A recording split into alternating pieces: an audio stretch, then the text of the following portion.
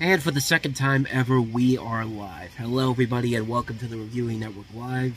As you can tell, I'm still sick. My voice sounds a little bit different. My nose is still a little bit stuffy. I don't have the sore throat, and the coughing is very limited now compared to what it was a couple of days ago. And I gotta say, man, the last week has been very. It's been an interesting week. Not for the better. I mean, a lot of things happened this past week that,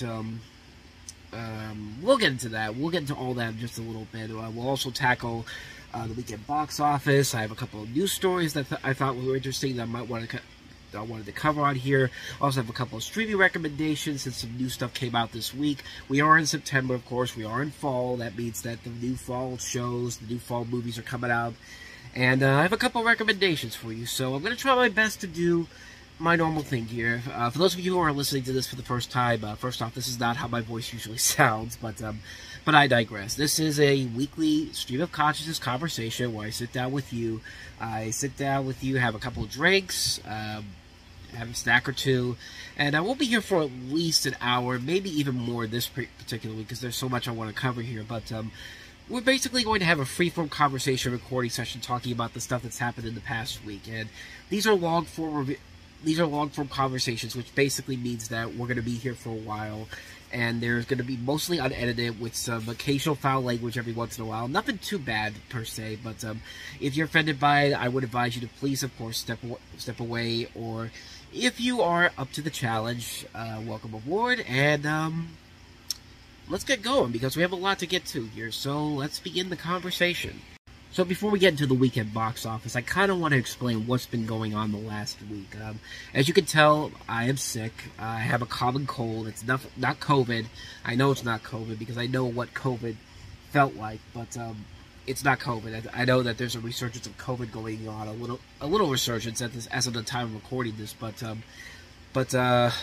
so yeah, this is just a common cold, but it started on Tuesday night. I didn't notice it until Wednesday. And Wednesday, when I put the video up on the main channel talking about the NFL predictions, which we'll get to those in just a little bit, because that's another subject we can get into altogether. But it started on Wednesday. Thursday, I noticed that I was definitely not feeling well. I was coughing, my throat was sore, I had a fever, but by Thursday night, it really wasn't. I didn't feel anything. It wasn't as bad as I thought it was going to be, but like I still had the fever, I still had the sore throat, I still had the cough, but I was taking some Chloraseptic, and I also took some Contour cold and flu medicine, which of course is cold and flu medicine. But then Friday came around, and when I woke up on Friday, everything was kind of normal. I was still kind of like in the same place I was on Thursday. Still had the fever, still had the sore throat, still had the cough, and then I went to work. Mostly I was going to work mostly because I felt like I was more than capable enough to do my job, which I was able to do. And when I went in there on Friday afternoon, everything was fine. I mean, I could see everything was going good. And then about an hour into my shift on Friday, my eyes started to get all like foggy. Like, I don't know what was going on, but like throughout much of the rest of the evening and the day, and throughout much of the rest of the evening, my eyes were like really foggy. Like, I really had no idea what was going on. I mean, I was pertained to what was going on. I knew where everything was. I didn't bump into anything. I didn't crash anything. Like, I wasn't like getting into any things that would have made me unable to work, but it was a weird situation. I couldn't figure out what was going on at that point. I don't know what it was. I think what happened was when I got home, I put it together that maybe I took a little bit too much of the recommendations for the cough medicine, even though because here's the thing with the contact cold and flu medicine, you have to take it. It says on there, take 2 caplets every 4 hours, but don't exceed 4 caplets. Was it 2 caplets every 4 hours, or was it? Now I'm confused for a second. Okay, I looked at it again. It's 2 caplets every 6 hours, but then they say don't take 8 caplets over 24 hours, because that's where it tells you the side effects that you might have if you take it more than the recommended dosage. So I was taking 2 capsules every 6 hours. Like, I did that on Thursday and then on Friday. And I still got the glassy eyes. Like, I don't know what was going on. I don't know if there was something wrong with that particular medicine I was using or what, but it was very, very weird. But as I said before, it didn't affect me doing my job. I still was able to do my job at work, but it was hard to see at times. Like, I could see, but it was like really, really foggy. I mean, I really thought something seriously had gone wrong with me. But no. After I got off work, went home, took a shower, and then I went to bed early. Like, I don't go to bed at normal times that most people do, because I have the site and everything, and everything I have to do for the site and the channel. So I'm usually up till like 3:30 in the morning. I went to bed at 1 a.m. and yeah, I went to bed at 1, and when I woke up, everything was fine. Like, my eyes were fine. I don't know if it was just drowsiness or what, but it was a weird circumstances. I held it together. I went to work for the week mostly to try to. I thought, because my thinking was, if I can make it through work all this week, then there should be no reason for me to not go to the Pitt football game on Saturday, which that was a whole other story altogether. And why don't we go ahead and delve into Saturday then? So Saturday rolls around, and I should also point out that I kind of got my dad sick too, and he's supposed to go with me. He went with me to the game along with a friend of ours, and when he got sick, I thought on Saturday morning, I really didn't know if I was going to be able to go because of what was going on with me and him. I didn't know if that was going to be any problems or anything, but we went to the game on Saturday, and it started off like normal. He and I had the same kind of symptoms, except I think he had more because he's a diabetic. So that's going to play into something that happens later on in the evening. So we went to the Rivers Casino, because that's where we go to when we go to these games for parking. We go there 4 hours before the game, because if you go there 4 hours before the game, you don't have to pay for parking. If you go there within 4 hours of the game, it's $80 to park there, which is completely ridiculous, but that's how when the casino's literally right next to the stadium, I guess that's how you got to make the extra money. But so we're there for a couple of hours, and then we went to the game, we watched the game, and you saw the video over on the other channel, and then everything was about what it usually was when we go to these games. But then the third quarter started happening, and then I began to notice something was off with my dad, because like I said, he was sick, but I think he got it from me, so he was a couple days behind where I was at, so in terms of how sick I was. But so by the end of the third quarter, I had a call from him, because he went up to go to the bathroom up in the lobby, or the where all the concessions are at. But so he calls me and tells me, come meet me up there when the game is over. And I said, what are you talking about? He thought the game was over at the third quarter.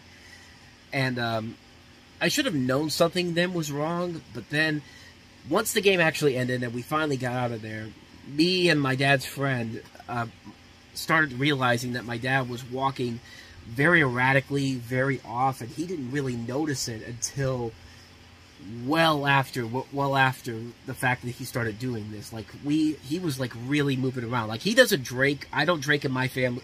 I don't think anybody in my family really drinks, except for maybe my sister. But we don't drink. I know my dad doesn't drink, so him moving around like that was it got pretty scary. It did get pretty scary at one point, actually a lot of points, because it's not that big of a walk from the stadium to the casino, but when you're sick, it didn't bother me because I was getting better, but him still a couple days behind where I was at, it got scary. It did get scary, but we were able to bring him into the casino. It's funny, when the security guards, because they have the security guards in front of the casino, when we went in there, one of the security guards stopped us and said, is he intoxicated? And we told him, no, he's not intoxicated. But like I said, he's a diabetic. And what ended up happening was it was a combination of a couple of things. One, being sick. Two, being out there in the weather. But it wasn't bad weather either. In fact, I was expecting a lot worse. They said it was supposed to rain on Saturday, but it didn't. But it was still kind of muggy out there. So, but third, he didn't eat a whole lot. We got burgers from this burger place inside the casino, and I had a burger. He had half of a burger, and so he didn't eat that much. And he's also been taking cold medicine too, which is like adding into all this thing. So what they did was that they put him in a wheelchair. We all went back behind the casino, and one of the people there did a what do you call it? Is it a glaucoma test or a blood sugar test? Is what I'm thinking of. So they tested his blood sugar, and it was normal. So there wasn't any big problems there. I just think he didn't eat, and it was also because of the weather too. Because once we got everything settled out of there, we went out of the casino. We basically went into the car. We had to wait because all the traffic was going around the parking lot. And after a little bit of getting into as I'm sitting there, letting the cool air take over, he was coming around again. So I'm grateful the night didn't end with us in the hospital, because I really thought to myself that was going to happen, and it was scary. And honestly, we really shouldn't have gone to the game because of that alone. But then again, the game didn't end up being all that great either. But like I said, nothing bad happened. Like I said last night, nothing bad happened. Nothing we didn't go to the hospital. He made it home. He's been lying down all day long, because that's what they told him to do. You say, go home, take your medicine, get something to eat, and just lie down. Just don't do anything straining on you. And that's what he's been doing all day long. So nothing bad. So my dad's okay. I'm okay. Everything's fine. It was scary there, but it did really make me.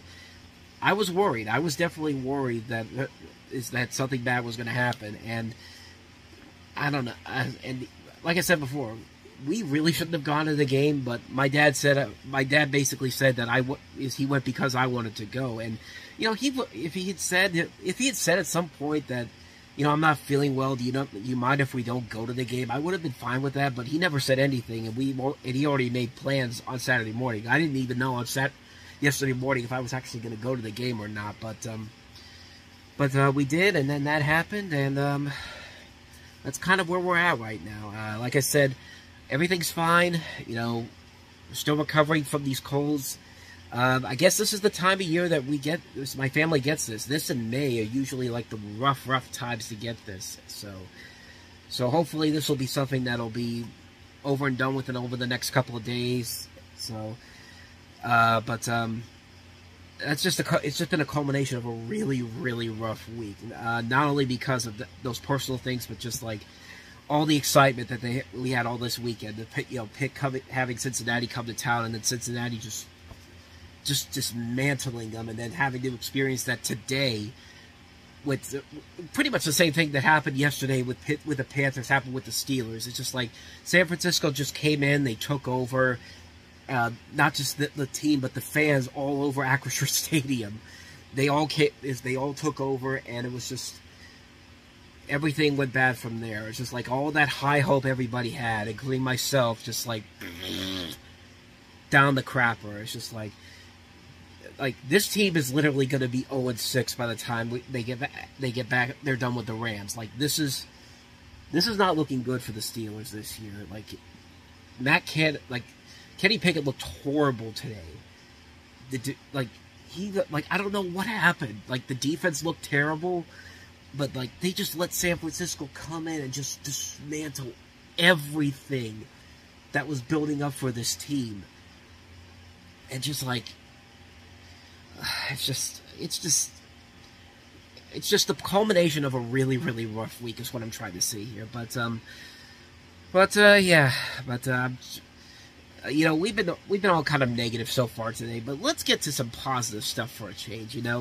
I got some personal stuff out of the way. I'm in a kind of a sour mood, especially after what happened today with the Steelers. But let's try to get back on a positive note here. Let's get to the actual show itself. Just wanted to vent a little bit, but let's get to the stuff you really want to get into here. Let's talk about the weekend box office. And not a lot of big surprises in the weekend box office, quite honestly. One of the movies that's been there for a while now finally dropped out. But a movie that's been still dominant in there for the last 8 weeks is still in there, and that's the number 5 movie, and that is Barbie, which dropped down 3 notches because there were 3 new releases in the top 5 this weekend. Barbie still made $5.9 million, 42% drop off from last week, $620 million here in America alone, and then you add in the international grosses, $1.4 billion. Nobody's really complaining at this point. I think this is actually coming out on digital this week, if I'm not mistaken. I'd have to double check on that. But let's get to the new releases, because there's a couple of new releases that we already knew were coming out, and then this one just came out of nowhere. The number 4 movie, and that is Jawan, which is produced by Yash Raj Film USA, and I think, if I'm not mistaken, that's the same company that put out RRR. Is it? Maybe not. Yeah, this is not the same company that put out RRR. This is the company that puts out the spy universe action thrillers like Ek the Tiger, Tigers in Daha and War, Doom 3, Sultan. Python was their highest grossing release. It was one of the releases they had earlier this year, which earned over $130 million in the U.S. money and $10 billion for I don't know exactly. Crow is what it's called, but I've never heard of this movie before, so I don't really know too much about it.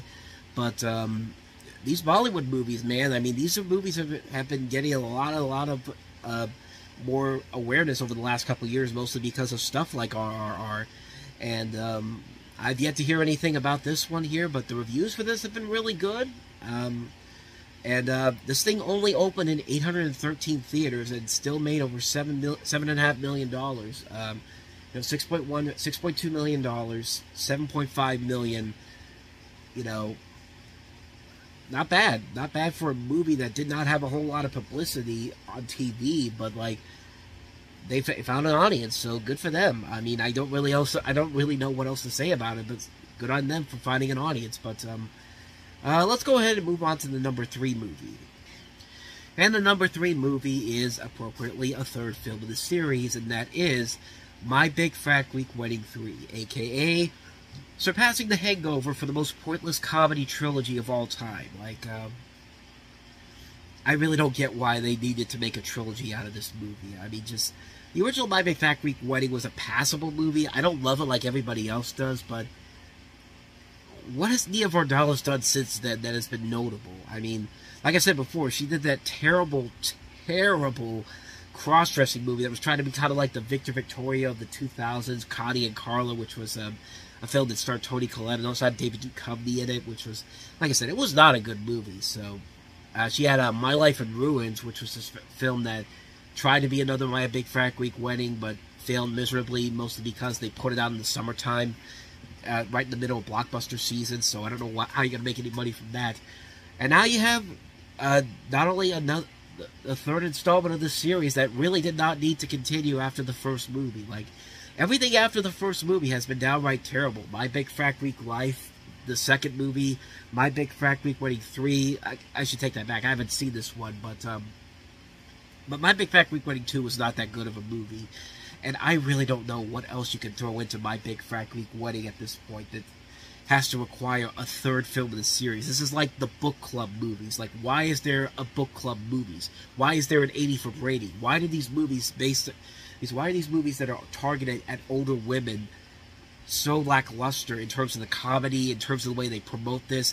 They go for the cheapest jokes possible in the trailers. It's just like what is the end result of this? Like, what helps you by making these movies? I just don't get it whatsoever.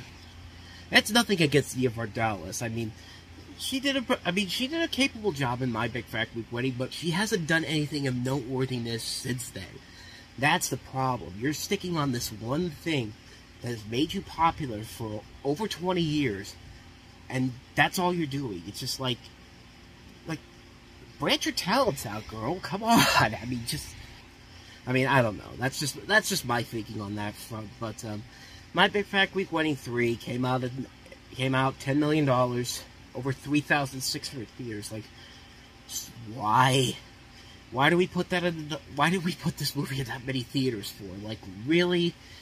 But, yeah, $10 million, not really a whole lot there to celebrate about that one, but let's go ahead and go to number 2. The number 2 movie, which was the number 1 film last week, which was, The Equalizer 3, which I should have expected this to have a big drop-off, 65%, considering what happened last weekend.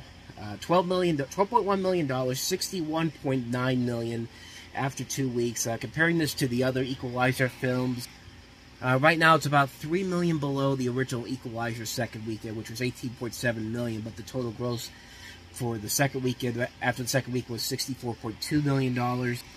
It's also below the second Equalizer movie at $64.2 million. So it's definitely down from the other 2 films, but I mean, it's not off by that much. I mean, $61.8 million is not bad for this movie. I think the budget on this movie, it could be that high. I would be shocked if it's more than some of these $100 million movies that we've gotten over the last... No, $70 million. So it's going to do fine, no matter what at this point. It's definitely right in the same place that it was with the last 2 movies, so it's going to make its money back, no problem whatsoever. So... that's the number 2 film. Now let's go ahead and get to the number 1 film, which I really should have seen this coming, but for some reason I thought The Equalizer 3 might have had a good, stronger hold, considering the good word of mouth it got, but nothing but nothing mean nothing. Sorry for that terrible pun, but The Nun 2 is the number 1 movie this week, and you know, it just goes to show you the power of the Conjuring universe. I mean, you know, Warner Brothers was trying to make the DC Cinematic Universe the equivalent to the MCU, but you already have something that's just as successful as the MCU in the Conjuring universe. I mean, think about it. 3 Conjuring movies, 3 Annabelle movies, Curse of La Llorona, which was eventually brought into that series, and 2 Nun movies. I mean, you have a good slate of films. Most of those movies are solid films, with a couple of exceptions. The first Annabelle movie was not that great, nor was the first Nun movie. Of course, I haven't seen The Nun 2, so I can't really say if it's any good or not, but I actually don't know how good the word of mouth is on The Nun 2. I haven't heard a lot of people really say anything that spectacular about it, but let's see here. What do we got? About where I thought it was going to be, at around 45% on Rotten Tomatoes, so not the best, but certainly not the worst, especially when you consider that most horror movies usually don't do that good critically. But it had better reviews than the first Nun movie, so I guess and it had a better cinema score, so I guess they're moving in the right direction. But you know, Annabelle, when they moved over to the second film and beyond, that's where that series really began to take off. It actually meant something. So maybe they're on to something with the Nun movies. Maybe the next one will be the one that finally breaks the mold. But you know, all these movies in the series have been really, really good. Like most of them have been really enjoyable. They're legitimately good horror movies. The atmospheric tone is great. The visual look of the film is nicely done. Like, there's moments that you'll still remember for many years to come. But yeah, it's amazing what the Conjuring films have been able to do. Like, that's the thing that Warner Brothers should be putting its focus on more than the DC Cinematic Universe. But $32.6 million, which is actually lower than the first movie made on its opening weekend. The first movie, I think, made about $53.8 million, which was actually at that point the best opening of the Conjuring series as a whole, but it's less now compared to what this film is, $32.6 million, which is not a bad thing, especially with the budget on this, which I do not think this film has. Again, this film should not have a huge budget. Yeah, it's already back. It's already going to make its money back. $38.5 million. Everything, it's profit from this point on with this particular film. Not much more to say about it because I have not seen it, but so that's so The Nun 2, the number 1 movie this week, will probably get bumped out next week for A Haunting in Venice, which I think is the only real big wide release coming out this next weekend. I know Dumb Money comes out this weekend, but it's a limited release before it eventually will go wide at the end of the month. So Hercule Poirot gets the weekend all to himself next week, so we'll see. More than likely, it's going to be the number 1 movie, but it's going to be interesting to see where it actually pans out when it's all said and done. Yeah, I think that, like I said, Haunting in Venice, I think, is the only new release coming up next weekend. early word of mouth on it is really good. The reviews started coming out yesterday for it, and it's at 86% right now, which I think is actually the highest of the Kenneth Branagh Hercule Poirot movies. And they've been a lot of these have been really good movies. Definitely not, I don't think was received too well. 62%, which isn't that bad, and Murder on the Orient Express at 61%. Actually, that Haunting in Venice right now is actually at the highest peak of the three, according to Rotten Tomatoes. But that's actually going to lead into one of the first stories I have to cover, because you can't always trust what Rotten Tomatoes tells you. And let's get into some story time. Why don't we go ahead and do that? So I've been saying for a while now that Rotten Tomatoes has been pretty shady, and this is usually not the place you really want to depend on is an overall look into what critics like and what critics don't like. And I've said this for the last couple of weeks now, that you don't really want to trust Rotten Tomatoes, even though I probably quote source them more and more every single week in terms of how good these movies do. But I've been saying for a couple of years, not even a couple of years, for the past couple of months now, that something shady is going on at Rotten Tomatoes. I don't think you can't trust a place where you're supposed to be all these critical reviews, but the company is owned by two major movie studios, Universal and Warner Brothers, with Warner Brothers holding a 75% interest in the company, and Universal, I think, holding 25%, if I'm not mistaken. I'm pretty sure that's exactly what it was. Let's see here. Oh, it's the other way around. Okay, Warner Brothers owns 25%, NBC Universal owns 75%. Okay. Still, though, you can't really trust a company that is owned by two major studios. And a story broke today, not even today, this week on Vulture. Basically an expose talking about how Rotten Tomatoes basically paid off critics, is accused of paying off critics. So the story basically goes here. It's on Vulture. The story is called The Decomposition of Rotten Tomatoes. The most overrated metric in movies is erratic, reductive, and easily hacked, and yet has Hollywood in its grip, which is very much true. But so basically what happened was, in 2018, there was a movie publicity company called Bunker 15 that took out a new project called Ophelia, which is a feminist retelling of Hamlet starring Daisy Ridley. Critics who had seen early screenings had published 13 reviews, 7 of them were negative, translating to a 46% on the Rotten Tomatoes website, which is a disappointing outcome. But just because the tomato meter says that a title is rotten, it doesn't need to stay that way. So Bunker 15 went to work. While most film PR companies aim to get the attention of critics from top publications, they went to a more bottom-up approach, recruiting obscure, often self-published critics who are nevertheless part of the pool tracked by Rotten Tomatoes. And in another break from standard practices, several critics say Bunker 15 paid them $50 or more for each review. So basically, these payments are not typically disclosed, and Rotten Tomatoes says it prohibits reviewing based on a financial incentive.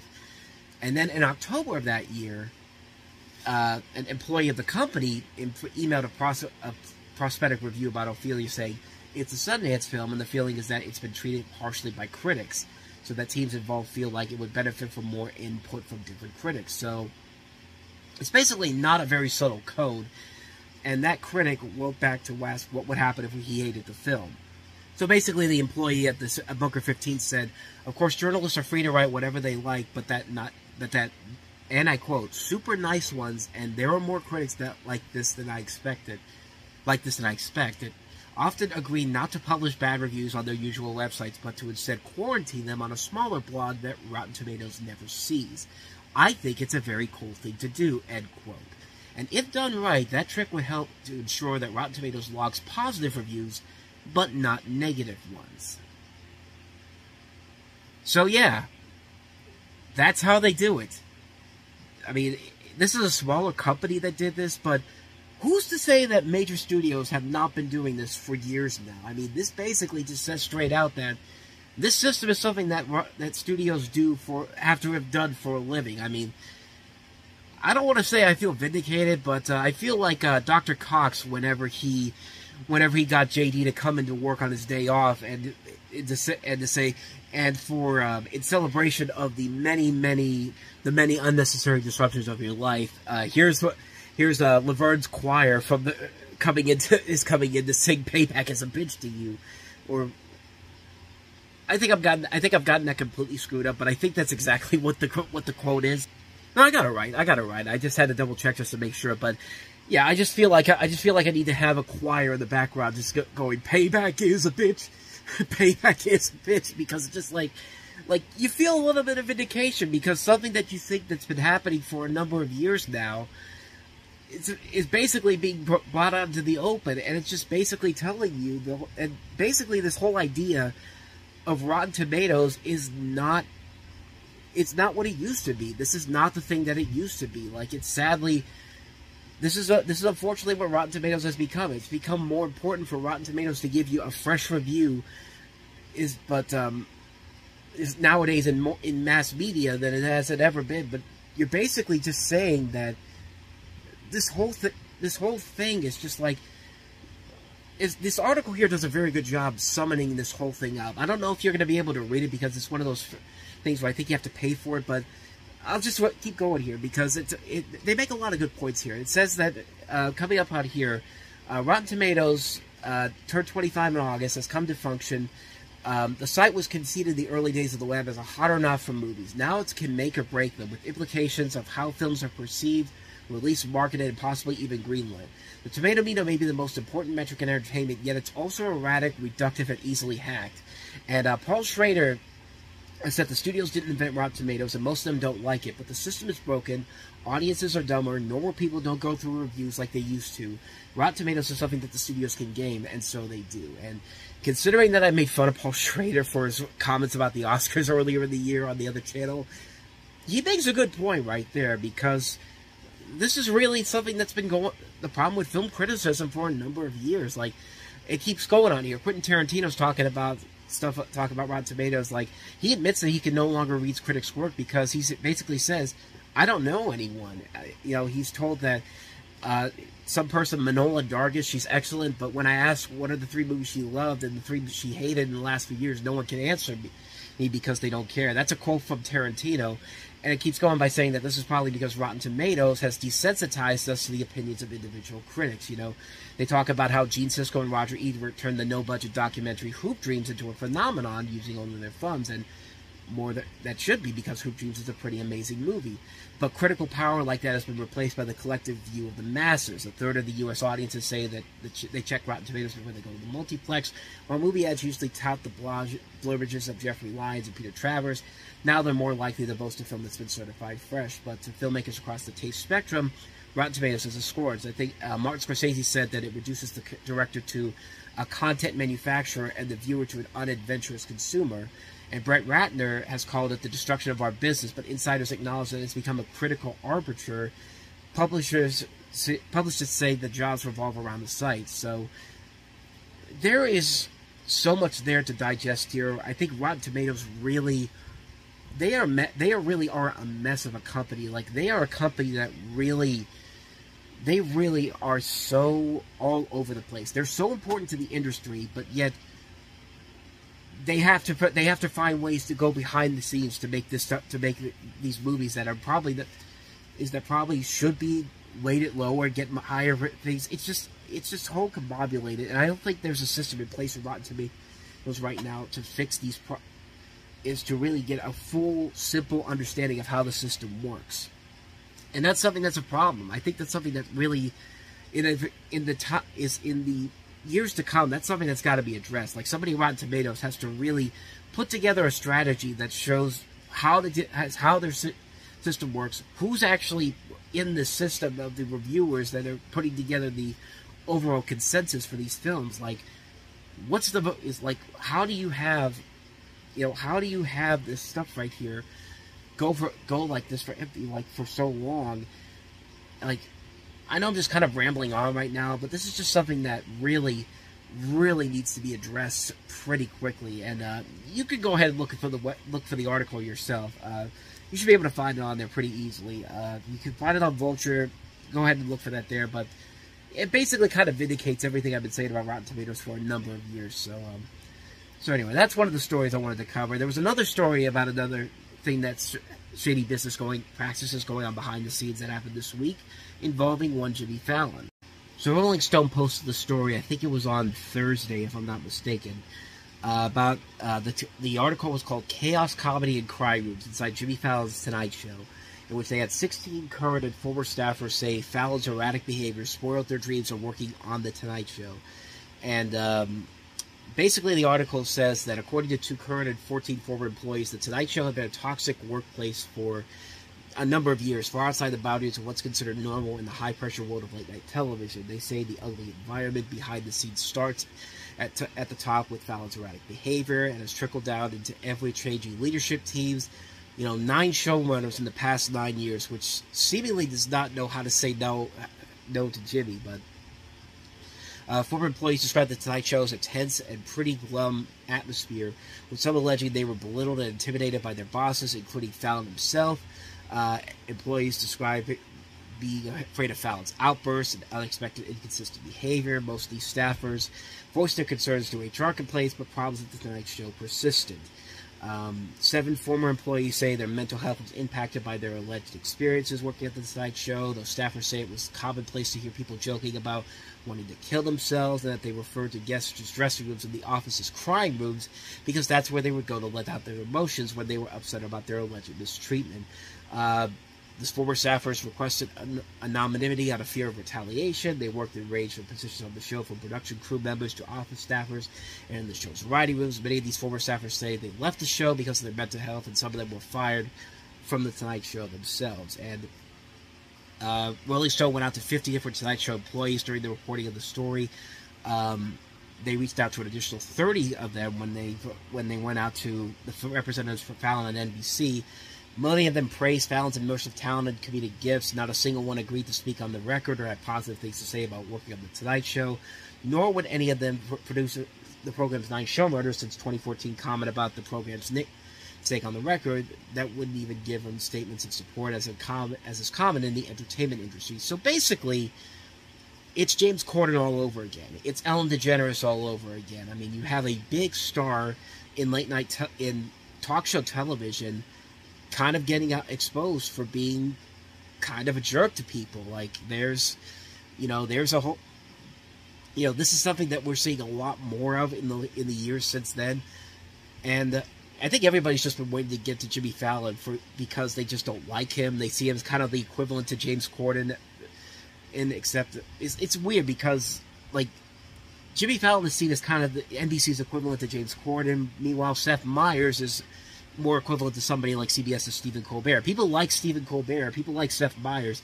People can't stand Jimmy Fallon or James Corden. And I mean, if you hear these stories over the last couple of years, you can kind of tell why. I mean, Jimmy Fallon, his name is all over the place with the Tonight Show. I mean, there's a ride in Universal Studios with his name on it, which is a great ride, by the way, but yeah, you still can't get over the fact that his name is on that ride, and of course he's going to have an ego over himself, and of course he's going to feel crazy about this, and it doesn't help that the guy supposedly had a drinking problem back in the early days, and he could be very erratic, he could be very inebriated. Like, it just didn't feel like that. One of the notable things from this article was how 2 employees talked about when they were in charge of cue cards in the middle of taping with Jerry Seinfeld. They said it was an uncomfortable moment, and Seinfeld had to tell Fallon to apologize to the cue card production members, which he then allegedly did. And it felt awkward to watch. It did not make it into the show, but it says a lot when Jerry Seinfeld has to tell you to apologize to somebody for something that you did, and it's just kind of like, it's so weird. And Jerry Seinfeld actually followed up on the statement when Rolling Stone asked him about it, and he said that, "This is so stupid. I remember this moment quite well. I teased Jimmy about a flub, and we all had a fun laugh about how rarely Jimmy is thrown off. It wasn't uncomfortable at all, and they still recall it and laugh." And, basically kind of trying to push down that story that somebody said, which, I mean, I wouldn't be surprised if that's true, but usually that doesn't automatically put somebody as a bad person. At least in my opinion, it doesn't do that. Like, I always think back to Chris Berman on Monday Night Football when he got mad at people for moving around during the show, and you never heard anybody really call him a bad person in the years since then. So I don't know. Like honestly, that stuff doesn't really bug me that much. I mean, I never hated Jimmy Fallon. I just didn't think he was that good. I didn't think he was that strong of a Tonight Show host. Like, I mean, he was the guy that was, like, he would have gotten the Tonight Show later on down the road, but of course, because Jay Leno had to have the Tonight Show back so much, and they had to push Conan out in some way, shape, or form, like, that led to Jimmy Fallon getting it earlier than him, and in a way, it worked out in Conan O'Brien's favor, but because he still has more of a lasting legacy than Jimmy Fallon does. Like, I mean, but Jimmy Fallon, ever since he got the Tonight Show, he has been. It's been a struggle to watch and see him basically try to appeal to everybody, no matter who you are. I always remember the moment when he tried to make Donald Trump a likable person by tossing his hair around. It's just like, it makes him likable. It's just like, no, it really doesn't. And it's just like, it's just really, like, it's very, very hard to get into this type of stuff here. It's just kind of like, it gets ridiculous to me.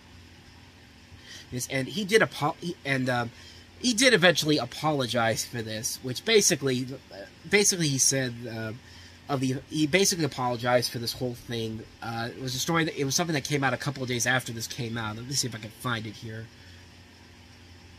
Let me see if I can look for it. Jimmy Fallon apology.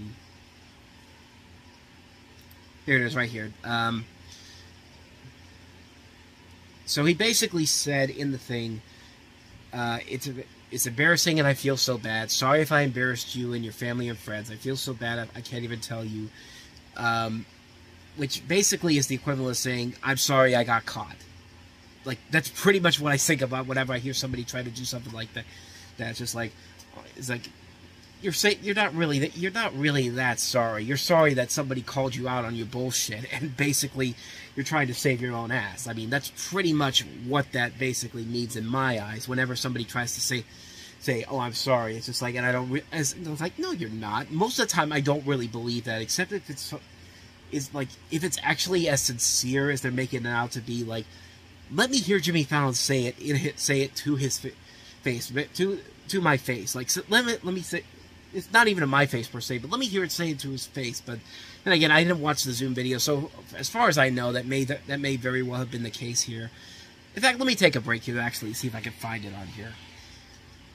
I thought maybe it'd be on there, but apparently finding that is like finding the lost city of Atlantis or the Kingdom of the Crystal Skull or whatever it needs that Jones there is item you want to look for, because I can't find it anywhere. But like I said, man, I mean, he probably was sincere in his apologies, but I don't know. Like, when I hear quotes like that, my first thought is that he's doing this for damage control. He's doing this to try to clear everything up, and, you know, as soon as they get back to work, we're going to start hearing these things again down the road. But that's the thing, though. Like, this is coming out when nothing is going on at the Tonight Show, because of course, we got the writer's strike and the actor's strike still going on as of the time of recording this, and we're probably still not going to have anything for the Tonight Show pretty much until the beginning of the new year, because that's what it's sounding like right now. So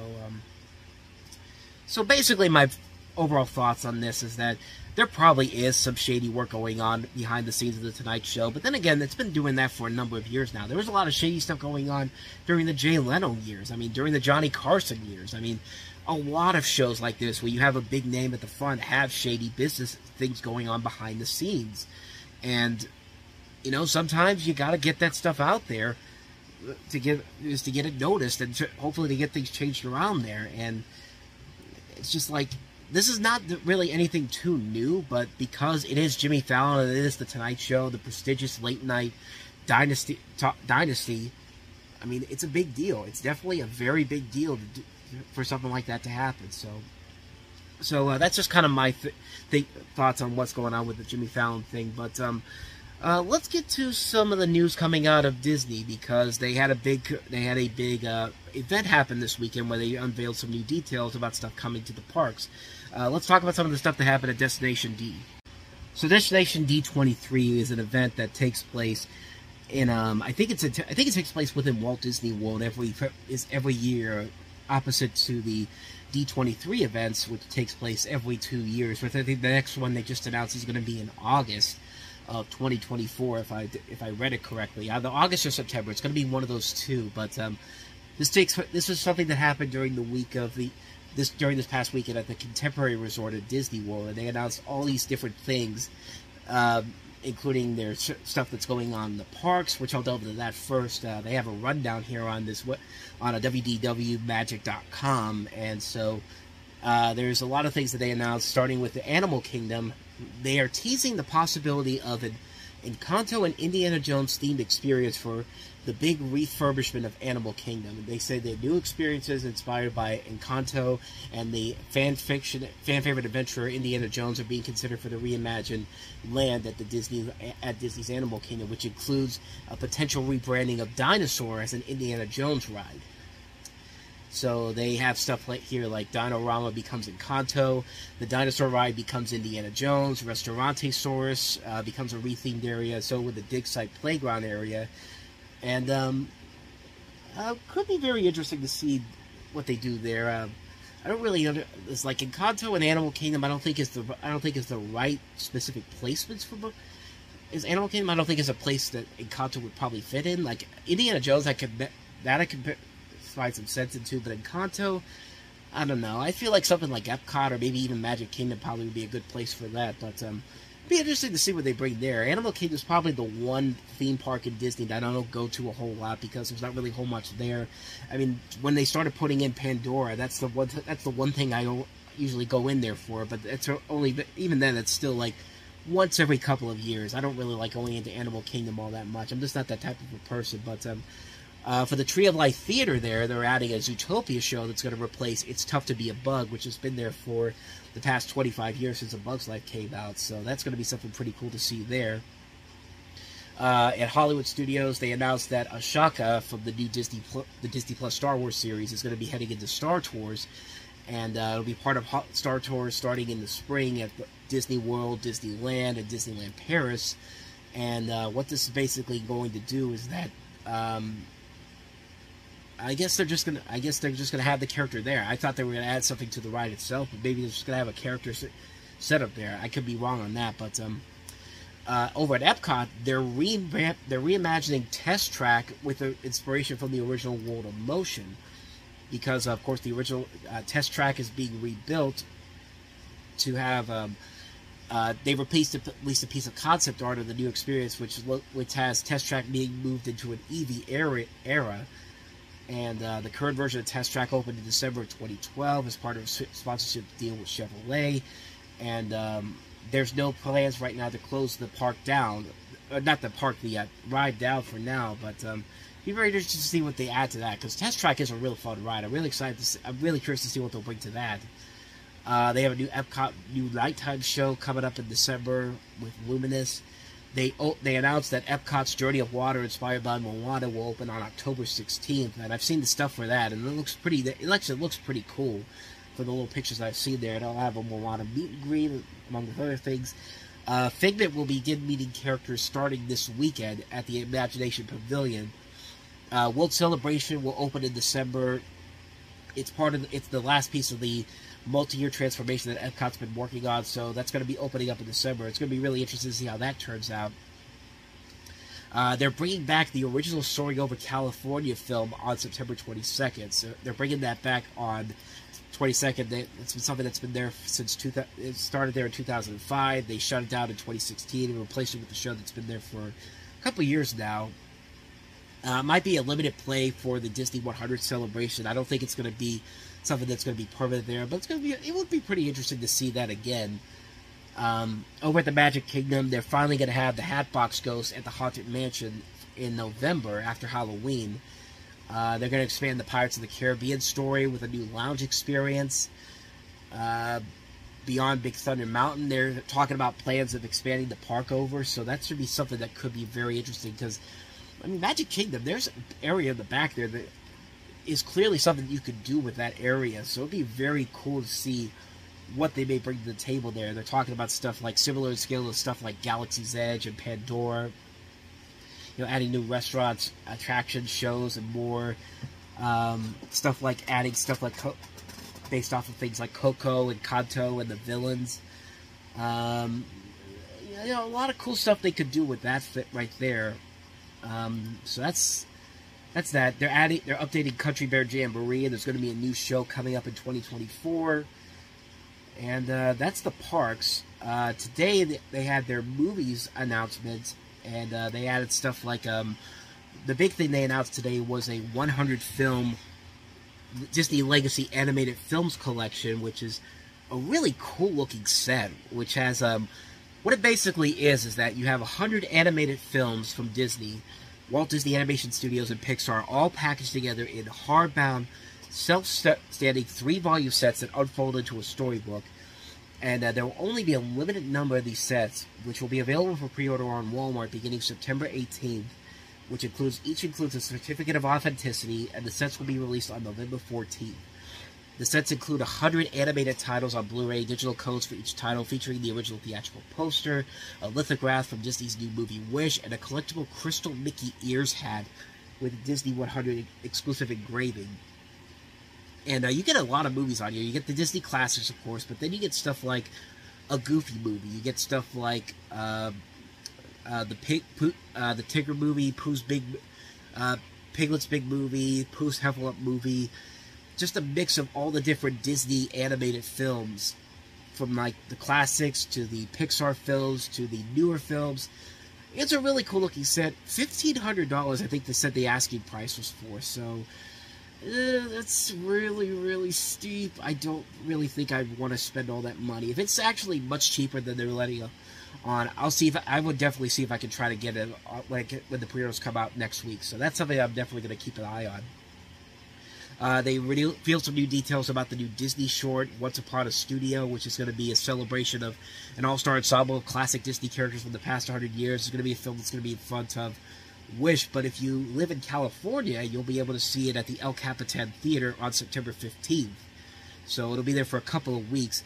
They have yet to put out a trailer for Wish yet, the new trailer, which I assume is going to be coming out really soon, since we're about over 2 months away from getting into the release of the film. So I'm really curious to when they're going to put the trailer out for that. What else do we have here? Looking here to see if there's anything else of noteworthiness. Well, like I said, the last thing they mentioned was the D23 will be August 9th, 10th, and 11th. They'll have an event at the Anaheim Convention Center. There'll be a kickoff on August 8th, and then there'll be a D23 day at Angel Stadium where the D23 fans will be invited to attend the Los Angeles Angels at the New York Mets game on Sunday, August the 4th. That'll be before the D23 event, but I'll be really curious to see what happens with the D23 event next year. I'm really excited to see what they'll bring to the table there. Not really a whole lot new to be excited about with this, but some things that could be very interesting going down the road. So I'm definitely very excited to see what they will, if any of these things that they have announced will be coming to fruition. This could be something that could be really exciting to see over the next couple of years. So that's the Destination D23 stuff here. Let's go ahead and get towards the finish line here. Let's talk about some recommendations for this week. So I have a streaming recommendation, and it's a show that just came out in the last couple of days. It's Tiny Toons Looniversity on Max, or it's on Cartoon Network every Saturday morning if you don't have Max. I do have Max. I have been watching only a couple of episodes, though. I really like it so far. It's a reboot of the Tiny Toons series from the 90s that follows the characters into the college years at Acme Looniversity, and they actually have a college campus on here. So you have Buster, Hampton, and Plucky in one fraternity, and then you have Babs and Sweetie Pie and Shirley and the girl characters on Tiny Toons in the sorority. And of course, the big focus on that everybody's been focusing on is the fact that Buster and Babs are no longer boyfriend girlfriend; they're actually brother and sister now. And there has been a lot of mixed opinions on that. I like what I actually don't mind it because it's a different take on the Tiny Toons. It's not meant to be taken in the same chronicle. It's not meant to take place in the same universe as the original series. So, and like I said, if you do it well enough, you can change things around and not have it be a problem if you do your job well. And I think they do a pretty good job so far. They actually have a good voice cast doing a pretty good job with these voices here. Eric Bauza, very good, talented voice actor playing Buster Bunny. He also plays Bugs in this. And many of the characters from the Looney Tunes cartoons reprise their roles in this show. You also have Ashley Crystal Hairston as Babs Buddy. David Arago Jr. as Plucky and Hampton. Tessa Nettie as Sweetie. These are all really good voice actors, and they're all doing a pretty good job with these roles here. And the comedy overall is very good. The animation overall is very solid. It is still a very good... It's a still pretty entertaining show. And I've only seen a couple of episodes. I've really liked what I've seen so far. And I'm really liking it so far. I think it's done by a lot of the same people who did Animaniacs. The Animaniacs reboot on Hulu, too. Because I think I've seen some names on there that are very familiar. But I do like that they're not only bringing in the classic characters, but they're also bringing in the obscure Warner Brothers characters. Like, there's an episode where Buster goes to meet his mentor, and it's this mouse character named Merlin the Magic Mouse, which is the character that you might know of if you never saw the Warner Brothers 7 Arts era of cartoons. And there's a lot of obscure characters in here. I think Cool Cat shows up in the show at some point. They bring in Lola from Space Jam in here, who's not played by Cass Soucy, nor she's played by Kristen Wiig or Zendaya, but I think it's Kari Walgren, who does the voice of, who's done a lot of voices on the Looney Tunes cartoons. So it is nice that they're branching out to different eras of different Looney Tunes characters for this show. The show's been pretty good so far. If you haven't seen it, watch it. Tiny Toons University. It's available to stream now on Max, but it's also going to be on Cartoon Network every Saturday morning. And I think it's on every afternoon, I think around noon, as far as I saw from the TV listings. But definitely check it out if you haven't seen it. It's definitely worth a watch. So that's one of my recommendations for this week. And in continuation with Warner Brothers Animation and recommendations, this week on Blu-ray, and especially on, but most importantly on 4K, Batman: Mask of the Phantasm comes out. And this is one of my favorite movies of all time. I mean, this is a film that came out in 1993. It came out just after Batman the Animated Series came out. It was originally intended to be a direct-to-video release, but they put it in theaters. They pretty much dumped it on Christmas Day in 1993. Nobody went to go see it, but it has garnered a cult following over the years, so much so that it's getting a 4K transfer. And what more do I need to say about this movie that hasn't already been said? It's a phenomenal movie, a very good Batman animated film, a very good animated movie in general, a great mystery and all. It's just a really fantastic film that definitely deserves a lot more, definitely deserves to get the best kind of treatment possible. I already pre-ordered this. I can't wait for it to come in here. If you can find it in the stores, get it on 4K. You will not be disappointed by it. It's got to look amazing. Batman: Mask of the Phantasm. Definitely look for that one. Those are my recommendations for the week. So with that said, that's going to wrap this show up. I can't believe I actually made it, but that's how life works, I guess. I mean, it's been a really rough week. I know that I've been delayed on several different things I had planned for this and the other channel, as well as the other side as well, but it's just, life just has a way of working like that sometimes. So hopefully next week things will get back on track, but wanted to get this out here tonight. So yeah, with that said, thank you guys for watching. If you like what you heard here, check out some of the other episodes I've done. If you like this, hit the like and subscribe button. Also check out our other channel as well. And I'll see you guys next week for another video. So thank you guys for watching this, listening to this as well. And I'll see you guys next week for the next episode. So until then, we are out.